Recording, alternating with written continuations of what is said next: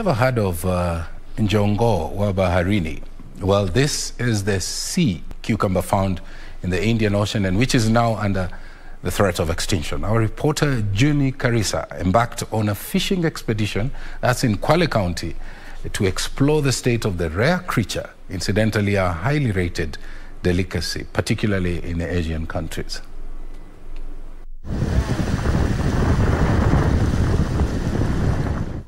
Increased ocean acidity in surface water along the Kenyan coastline has threatened the extinction of coral reefs, a critical hub of the rich oceanic biodiversity.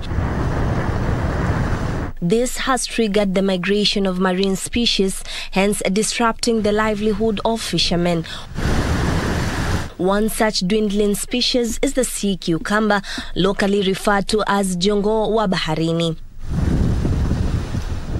Our quest to explore the organism's existence led us to the Kibuyuni Beach Management Unit in Lunga Lunga constituency, Kwale County.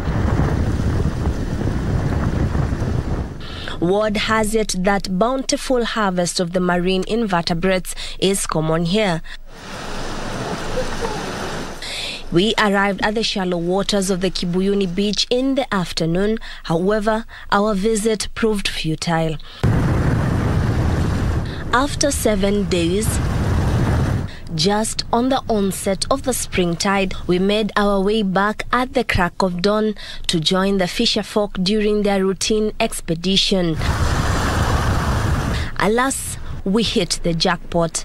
Not every fisherman is cut out for this trade. It requires a special skill set, but most importantly, a keen eye deep within the sea.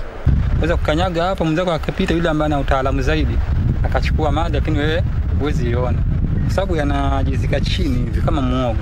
Basi tunaona akiji sehemu kama hivi kimetokezea, ukiwa mtaalamu tunajua hapa kuna jongoo limejificha. Sasa washika tu kama hivi mchanga ukatoa. The ocean has sustained the livelihood of Abdallah Kimosha's family, a renowned sea cucumber fisherman who has been in it for the past 29 years. Kimosha says customers' preference for freshly harvested cucumbers triggered him to learn the trade. Kanunua kwetu sisi wa bichi, akipika na muangalia. Nikimwangalia mpaka nikipata ule uzoefu ile kazi. The more peculiar the omnivorous species' leathery skin is, the more expensive the catch. Its value addition process requires a not so technical approach.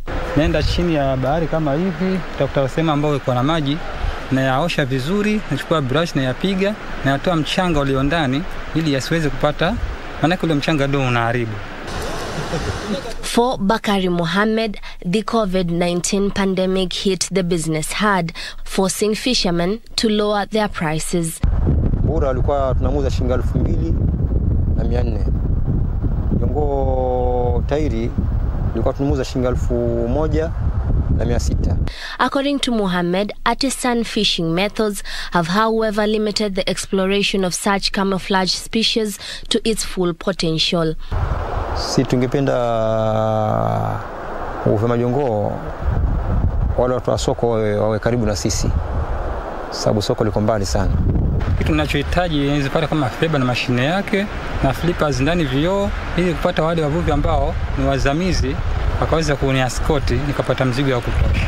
Marine experts note that Holothuria ultra, popularly known as the black sea cucumber, as well as the Leucos pilota, popularly known as the black Tarzan, are the most common species of the 17 species found along the Kenyan seabed.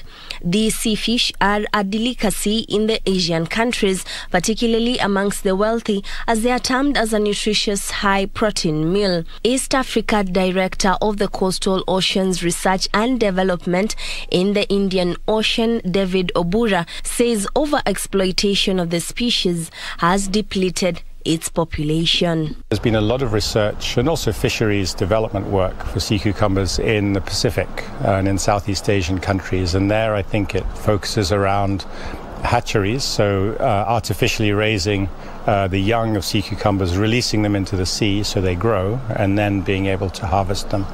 I think the biggest shield for our coastal areas is to make sure that we restore our mangroves. That's a natural shield for us. We are calling this process a co-creation process because it cannot be done by only one entity.